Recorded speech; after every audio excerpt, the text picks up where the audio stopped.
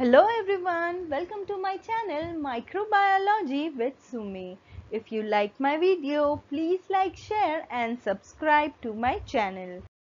Today's video is on Rickettsia staining by using Gimenez method. So let's start with it. Let's start with a short introduction about Rickettsia. The name Rickettsia was given by scientist Howard Ricketts.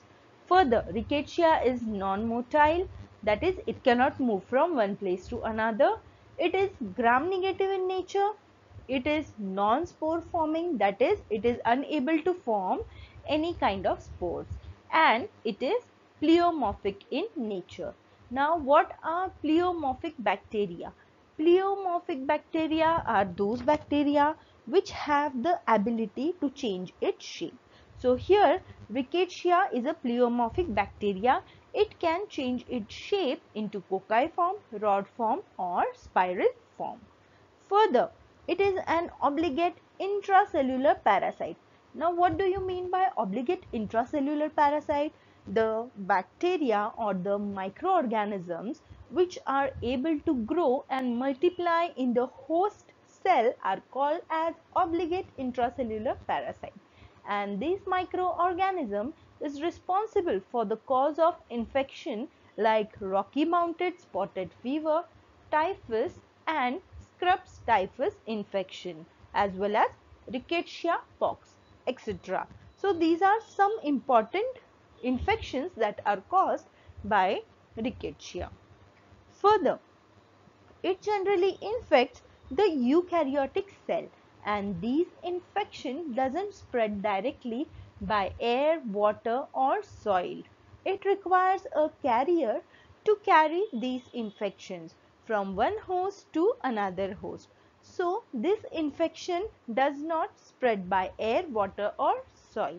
It specifically requires a carrier which spreads the infection from one host to another host. Now this infection is generally carried out by carrier like blood-sucking arthropods. As Rickettsia is infectious, its detection is very important, and for its detection, staining of these organisms is one of the initial stages and important step. So see, now Rickettsia is an infectious disease. Okay, it is an infectious microorganism. It can cause various diseases. Now detection of these microorganism is very important. If this microorganism is detected in the early stages of infection, the infection can be treated easily. So now for detection of this microorganism, staining is important. First of all, we have to stain the samples for detection of these microorganisms. Now today we are going to see the staining procedure, that is Rickettsia staining by Gimenez method. So let's start with it. Now let's see the aim of the experiment. Now the aim of this experiment is to stain Rickettsia by using Gimenez staining method. Now let's see the requirements. We require Gimenez stain, malachite green and bacterial culture. So these are the three important requirements. Now let's see the procedure. Prepare a smear on a clean grease-free slide.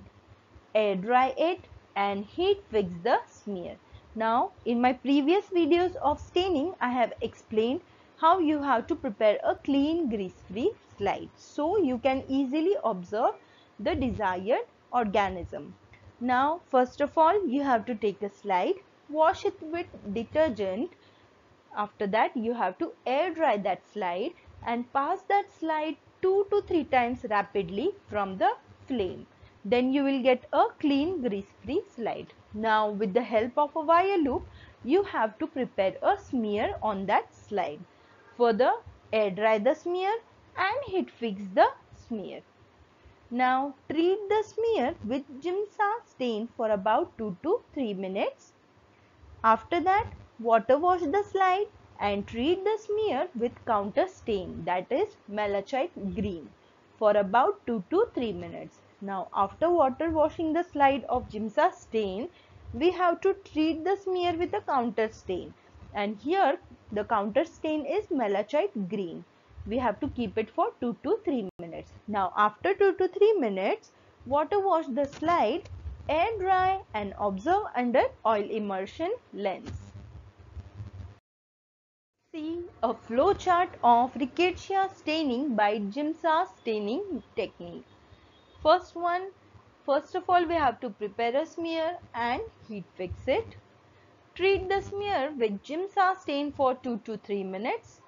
Water wash and air dry the slide. Treat with malachite green for 2 minutes. Water wash, air dry and observe under microscope. This was the procedure of Rickettsia staining by Gimenez method. Now let's see the mechanism of action. Gimenez stain is made up of basic fuchsine, ethanol, phenol, sodium dihydrogen phosphate and disodium hydrogen phosphate. So these are the chemicals that are used for preparation of Gimenez stain. Now Gimenez stain has a property to stain both types of bacteria, that is gram positive as well as gram negative bacteria. So this stain can stain both the bacteria.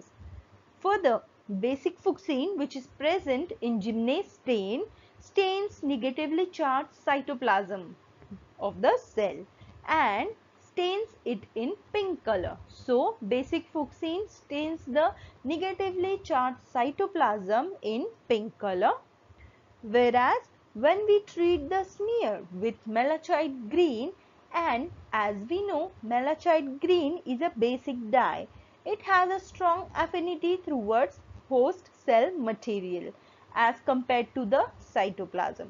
So this stains host cell material, that is the background of the cell, in bluish green color.